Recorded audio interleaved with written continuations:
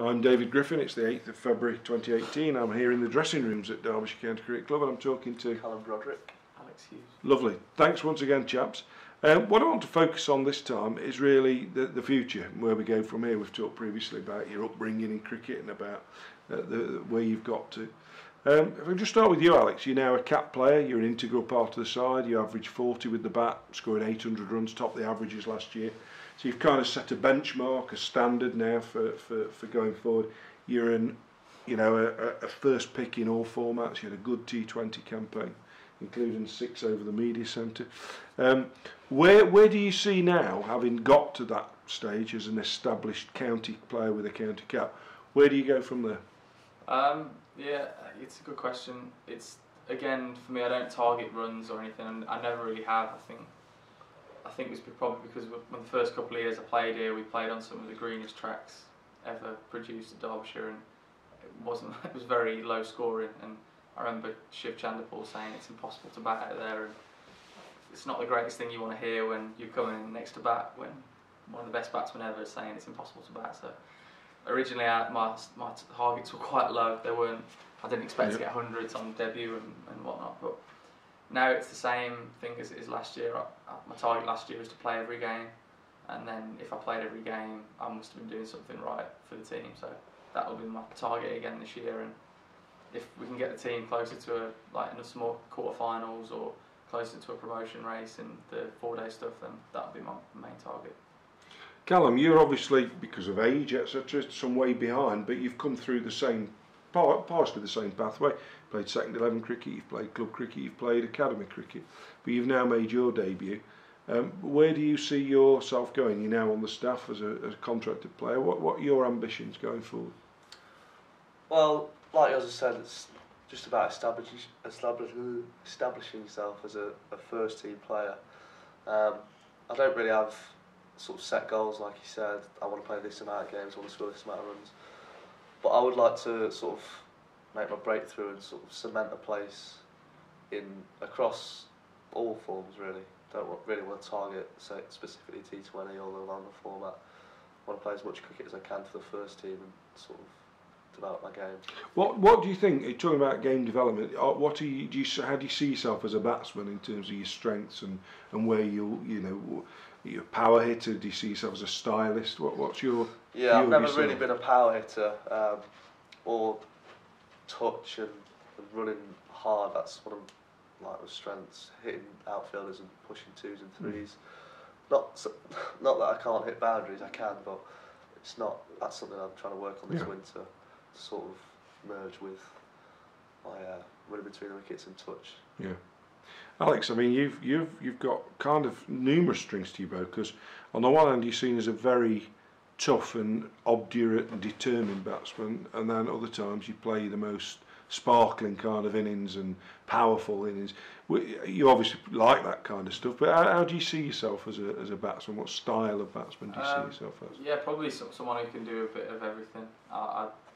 Again, growing up and playing my first few years on very green wickets at Derby, sort of learned that a sort of way of surviving and batting for quite a long time on not great wickets. So I think my technique kind of just went a bit crabby and just tried to squirm my way as many runs as I can. But the more I've become confident is the more, on some days when it is going right for me, and I just go with it, and however I'm feeling on the day is how I play, really. So I could be trying to go at a runner ball some days and not trying to, but just happens, and then other days I'll be 20 off 100 and I'll still be happy with that, because it's annoying the hell out of some bowlers, which I can't find quite pleasurable. Yeah.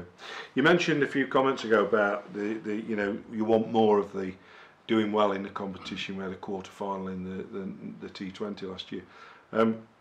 What's it like for the two of you, young lads that have come up through the game, to find yourself, for example, you played in the match at Trent Bridge last year, gates locked, 16,000 people there. What is that like? Are you aware of the crowd and the noise and the heckling and what's it like? Yeah, that was an amazing game. I just remember going out to bat, and it was quite a close game. He did 30 off 2 and a bit overs or something like that. We didn't quite go over the line, but I just remember walking in. And it happened about 2 years before as well. And I remember walking out to these before and thinking, yeah, this is stupid. Like I'm so nervous here. I'm probably not ready for this. And then even though I didn't win the game last year, which I would have liked to have thought I could, there was no nerves. It was more excitement. It was more like I'm ready to do this, and I went in with a different mindset. So I think, yeah, the more you play, the more comfortable you feel with crowds like that. But it was so much better playing in front of 16,000 people. That was an incredible game. And you Callum, because you're very young to be in front of that sort of huge crowd and on a boundary. Yeah, I was at on the a boundary time. for the whole of the game that game. And yeah, it was. I'm not deliberately in these interviews trying to raise the point to make us. Was that the one where the ball went that way and you went the other way? I think it was the wet surface and just spun the wrong way. And I went to pick the ball up in front of the crowd and they heckling me, calling me Ches from Coronation Street. Really? Chucky, all sorts. Really? Yeah, but no, it was. I laughed it off. Yeah, it was a bit daunting going out, but once the game gets underway, it's special. I remember John Morris saying batting in county cricket or even Test cricket, so it's the same as doing it at any other level you've ever done it at before. There's just more people there, which I always thought was quite an interesting take on it. But John was that kind of character who would do that. But it must be fun when there's more people there. It must be. Definitely, especially when you win it. Yeah. I think when we got, it's not 16,000, but when we had quite a few people here, I remember the Worcester game last year. We had to win to go through. Yeah, because you were at the wicket with Wayne, weren't you? When the game finished, was that? No, the that was Leicester game? place.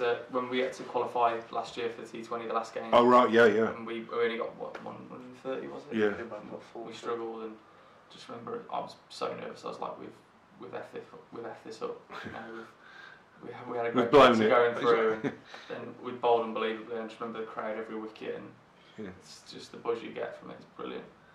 Yeah, it was interesting because of course we brought John Wright in, didn't we, this year? So you've got people like Kim Barnett around who've won trophies, who've seen it all and done before, and you just hope some of that magic rubs off. What I'd like to ask you about now really is just what is it like being a county cricketer in the modern age? Because of course, with a greater respect now, you don't need to have another job. I mean, I know you can if you want, be looking at elsewhere, but you're all round year-round cricketers now, yeah. Yeah. So how do you work on your fitness? You work on skills, or what do you do during the winter? So this being my first year, found out that sort of before Christmas it's more fitness based. Yeah. Really trying to get your sort of base level fitness to a decent standard before you go into sort of really hard skill sets after Christmas. But still we're still at the gym 2-3 times a week even now. So it's not just forget about the fitness after Christmas and focus on skills. It's sort of, it does take it out. Yeah. And are you looking at do you analyse it, because there's so much analysis now? Do you analyse your technique? Do you talk about your technique, and or are you just you're comfortable with what you've got and you kind of just want to build on that? How do you? I think it depends what point you are in your career. I think someone like Mads, he's not going to go and radically change his technique, but it's always a case of trying to improve yourself. I think if you don't sort of finish your season and think, what can I do better, or what I've done well, you've got to look at it both ways. But if you don't do that, I think you're not going to improve as a cricketer, and you're not going to move forward, because people will work you out in a second. So you play a couple of years, I knew that. I knew how people were trying to get me out, and I couldn't stop it at the start of my career. Really? I'd not analysed my technique in as much depth as I would now. So for me, the start of this year, it was about how I'm going to get better, and it wasn't sort of resting on my laurels and thinking my technique was great, because it's still got things to improve on. So it's about working even harder, really, I think, than previous years. Yeah.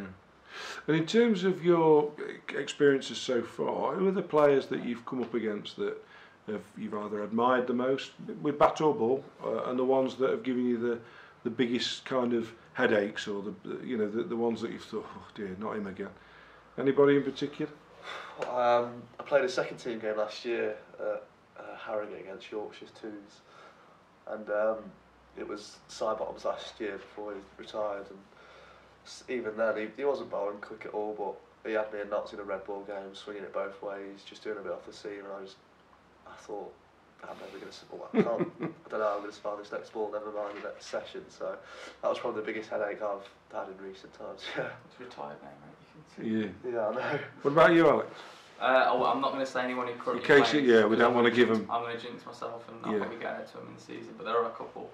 I remember facing Graham Onions in one of my first games. I know he's still playing, but I remember facing him in my first games, and I was definitely his bunny. I didn't understand how to play him at all. He was different level, and that probably wasn't even in his palm. Yeah. He was still very good at that point, but yeah, he was pretty special.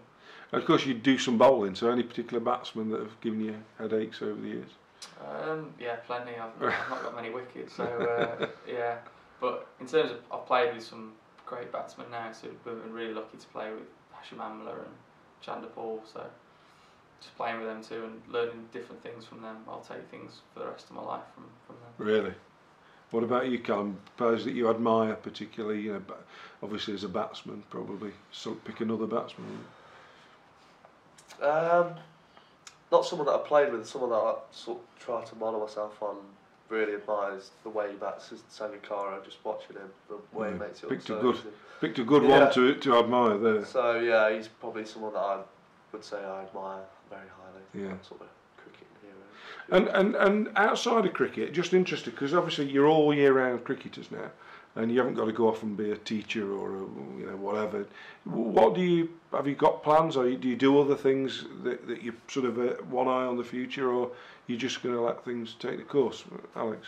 Yeah, well, the PCA try and push us in that direction to have sort of a backup for what you can do after cricket. I've probably looked over it a bit too much because I'm very much on cricket at the moment, and I probably shouldn't be. I probably should have other things, but this last year I've thought a lot more about it, and whether it's going to be coaching or doing recruitment or anything, I've got one eye on it. I'm just waiting for something to really sort of take my eye and something I'm going to be interested in the future. And when I do that, I will put a lot of effort in the winters, for example, when we have time, and maybe do work experience or whatever it may be. Well, it's early to be asking a young man, but do you have plans? Yeah, do you look outside the game? Still doing a coaching course at a college coaching course at BTEC, so I don't have to be there, but I can just send work in assignments, so it's quite handy. So an eye on coaching in the future. And to close, you both come through the academy system, and I'm fascinated to know: is there a one to watch, or two to watch, or anybody to watch out for that's like a young Callum at 9 years of age scoring hundreds? Anyone we should be looking out for? In 30 years' time, somebody will be watching this video, you see, and they'll say, he went on to play to England, or did that lad go on? So who's your picks then? Anyone that you... Well, Callum probably knows me. I don't know many of the current academy, to be honest, because it's all changed, the sort of structure of it. I can say my little brother who's 13, he's playing in the age groups now. He's decent old lad. Yeah. You two might go and play for England yourselves.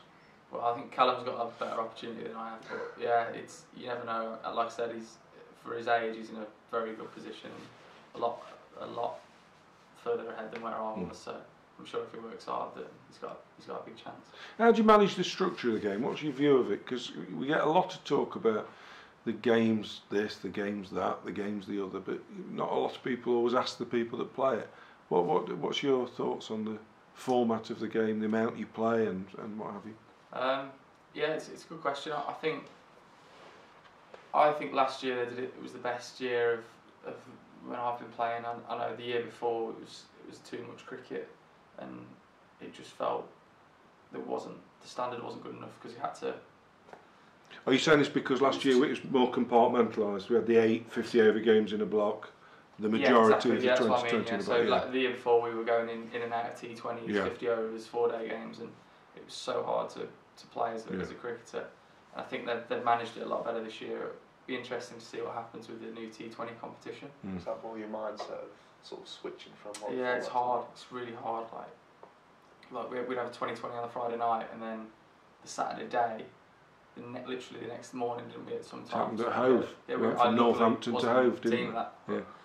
They had a 4-day game, so it's just ridiculous, really. You can't expect a high quality of product if you're doing that. But yeah, so with the new T20, then I'm not sure what's going to happen with that. But it's got its good and bad points. For the players, I guess it is good because it's a chance of more money, if we're honest, isn't it? But I know some people won't like it. Yeah. And I can understand why. And you both played pink ball cricket. You made your first class debut in it. You played at Cardiff in the game that we won against Glamorgan. What's your take on pink ball and floodlit cricket? Okay. Yeah, I thought it was. The ball gets sort of soft and doesn't really do much for bowlers. If I was a bowler, I wouldn't like to play it. But there was problems under lights as well with a little bit of dew. But yeah, it's definitely something that I'd like to play as a batter. Yeah, I really liked it. It was something new, and I think cricket it can get boring. So just that little bit of change and knowing you're playing against a pink ball, you're playing at night. I think it was quite a good little thing. I wouldn't play more than one game a year, but just for that one game a year, I thought it was a good idea. Well, gents, it's been a pleasure to hear what you've got to say. I really do wish you both the very best. And the great thing about doing this project is so many of the people we talk to, it's about cricketing memories looking back 20, 30, 40, 50 years. And what's fascinating is we've got a modern take on the game. But no doubt in years to come, people will look back and think, oh, that's them two that did this, that or the other. So I wish you both the very best and I appreciate your time. Thanks very much, Dave. Thank you. Cheers, mate.